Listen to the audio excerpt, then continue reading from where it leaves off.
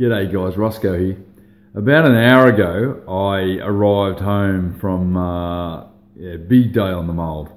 I had red gel coat splattered all over my face. I had it all over my hands. I had it down my shins. I had it on my bum. It was everywhere. And I mean, fair dinkum, I looked like I'd been in a Viking war zone. It looked like I'd been running through the fields with an axe. You know, I was just absolutely putrid. And it's just so nice to get home after a massive days up there and have a shower and just sit down and think about the enormity of what I've taken on. When we bought the Mould down from Queensland, you saw that in episode 1, I sort of had an intention of where I was going to put it, what I was going to do with it. And then in episode 2, you saw Sam, my son, and I putting in some posts.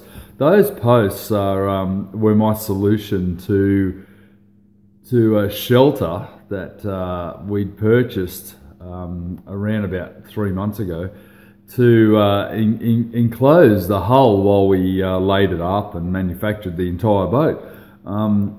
Unfortunately, I wasn't able to put a shipping container on the block, where I would have taken up extra parking spots where we're building it.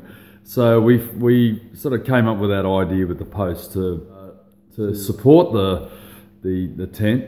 And these tents are amazing. This is a Torto shelter. It's a container shelter. It's 8 metres wide, it's 12 metres long, and you'll see here the forklift unloading this orange box. It's an 800 kilo box that comes delivered as it is, and that's the entire roof that you'll see the time lapse of shortly in the video. So we began putting this structure together. It took us probably 4 or 5 days to do the whole job, I guess. It probably could have done a little quicker, but it is designed to be put up with nothing underneath it. So unfortunately, I already had the Mould there, so we had to come up with a way to construct the frame while the Mould was there. And unfortunately, we couldn't fit a scissor lift, or even a cherry picker wouldn't sort of go across, the ones that we could hire anyway, without special licenses and, you know, OHS crews and the works. So we luckily we've got a fellow across the road, Johnny Malley, that's got a portable scaffold on wheels. This thing was fantastic. We assembled it up on the Mould. We were able to roll it into place. Even up on the bridge deck, where the front of the bridge deck is, where it sort of curves up to the bow of the boat, we were able to adjust the height of it and get it level. And you'll see on the time lapse where we can physically adjust the height of it. And I was able to stand on the top of that, and at one level, it was a bit of a knee trembler for about 3 days. Honestly, I was aching all over from trembling, being sort of 9 metres up in the air, and assembling this thing. And you see some sections where we got it wrong.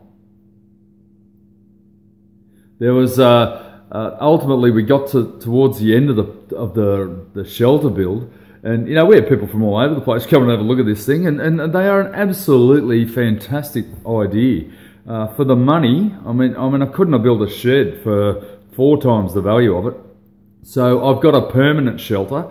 We were able to put it up, you know, relatively quickly. We got the roof on, the actual fabric you'll see in the time lapse. We pulled that over. It took around about 10 of us to pull it over. We had a lot of friction going on. Okay, we've got a bit of a stop work meeting. There's a strike going on here. We've got Tracy, Art, Neil, all wanting to work but refusing because I don't pay enough. We've got Neil assembling someone's wiper motor by the look of it. Seatbelt. Seatbelt, sorry. I'm just trying to get the appropriate lean angle. What do you reckon, Joel? Go on, say what you think. No. Shit house. Shit house, mate. That's shit house. That's Joel's standard response to shit house. We got 10 people in the group there, and we were able to reef that thing over. And we got it on, and we're all standing there looking at it, and then in about 5 minutes after we put it on and everyone had dissipated back to their respective jobs, and luckily we've got a lot of guys there that were able to help us, I realised that I'd put that bastard on upside down. It would stand to reason that if you were going to put a brand name on a product, i.e. a giant tent 40 foot long and 25 foot wide, you'd put the brand name on the outside so that passers-by could see the brand, to advertise the brand. Well, not this brand. The brand name, in fact, goes on the inside, and how we knew that was there's a whole bunch of eyelets that allow us to lash it to the frame. And the eyelets were on the outside. So that was a big problem. That became a problem. So 2 weeks later, we were able to summon the guys again, and we were able to do it again, and we put it on twice. You know, some days just beat you. But today I beat it. Look at that. Slashing down. Jesus, we got the roof on, honestly, the second it started pissing down.